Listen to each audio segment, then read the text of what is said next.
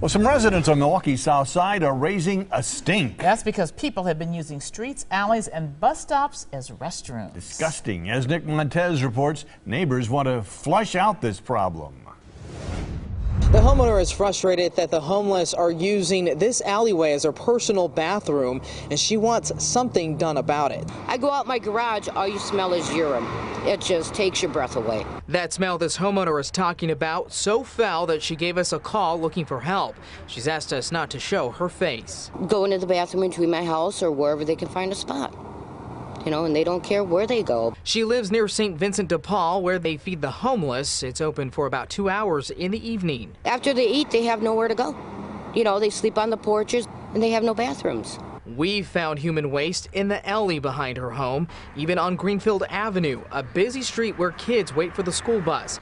And this jacket, it's actually become a toilet. I chased the guy away while I had to go to my office, get my guys out, and he pooped on the porch. We went to St. Vincent de Paul to get some answers, but no one was there.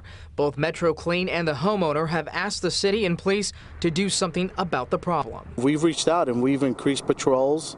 I've been through the alley personally. But Alderman Jose Perez says there is one big problem. It's a matter of actually catching someone in the act, and so we're concerned about it. If they even put a toilet there, I'd be happy. On your side in Milwaukee's South Side, Nick Montes, today's TMJ4.